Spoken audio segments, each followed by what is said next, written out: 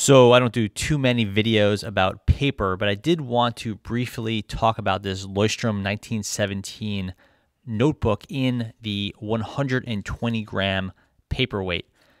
This is an upgrade from the classic notebook. It's their best seller is this style, but in an 80 gram. And they have come out with the sort of upgrade model, which is the 120 gram per square meter paper. Everything else is basically the same. There's, same kind of faux leather cover, same grid, blank, or, dot grid, real grid, or blank, or lined paper. Same paper colors. You have a few different colors here on the notebook cover, but basically it's the same notebook you know and love, but with paper that is 120 grams, so 50% heavier. 80 grams is totally sufficient, and 120 grams gets you into like a luxury paperweight. It's archival quality and acid-free and all that. There's the specs if you want to read up on it. This is the one in the sage green color. And then you can see acid-free, all that other stuff, 203 pages. And all the features are the same. You can see it comes with some fun little notes in here. You have your front matter for writing your name down, your index pages. There's that really nice dot grid. This is a cream color paper. It's a little hard to tell online, but this is cream color. Really nice, thick paperweight. You could just feel and hear the pages go.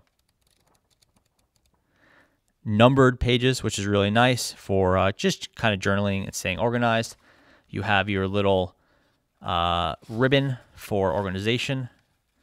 I think it's actually, 2 ribbons for organization. Quite nice.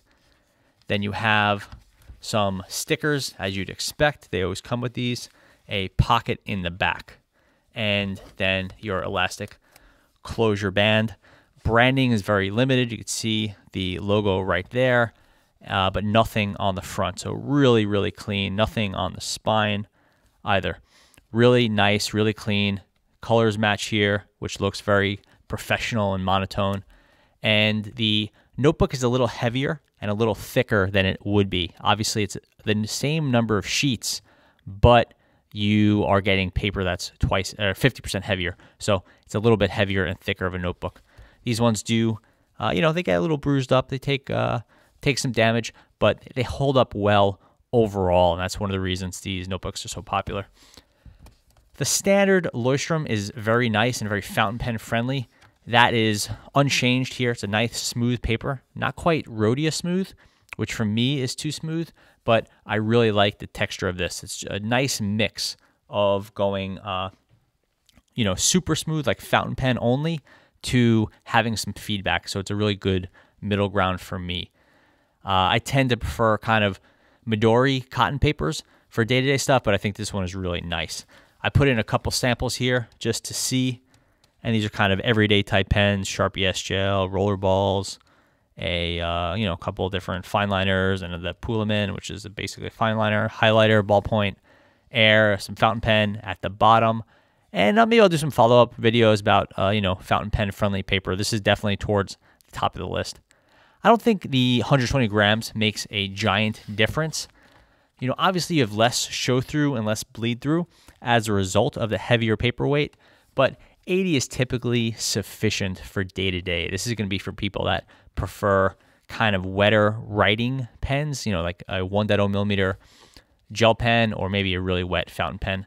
Those are problematic in a lot of journals anyway, since you close it, it could smear on the other side. There's nothing you could do about that except for moving to more absorbent paper. This paper is reasonably absorbent, more so than Rhodia, but not super, super absorbent. The wettest of these pens was that Sharpie S-Gel at the top, and you could see, so we'll just line it up right here, right where my finger is. No problems at all. Can you see it? Sure, a little bit, but really, really very little show through there. Bleeding and other kind of problems and feathering were almost zero. This is a high-end paper and a really nice notebook. Basically the price will jump up from about maybe like, I think these go from $18, $19 up to about $25 to $27, something like that. So you're spending, a little bit more, but it's more on top of an already somewhat expensive notebook. On the flip side, it's over 200 pages and it's a really nice leatherette type cover that will last you a long time. I really like these notebooks and I really do recommend them. I'm not as big of a Leuchtturm fan as some other people, but they're making some nice stuff, and this 120 gram is a really cool upgrade. If you're going to buy a gift or something like that, special occasion or something, you're planning on journaling for a full year, or, as much of a year as you can get one of these, then it could be worth it to get to the heavier paper. Otherwise, you're completely fine saving your money and getting a standard model. But I do like this one a lot. It was really nice to see. So thanks for watching.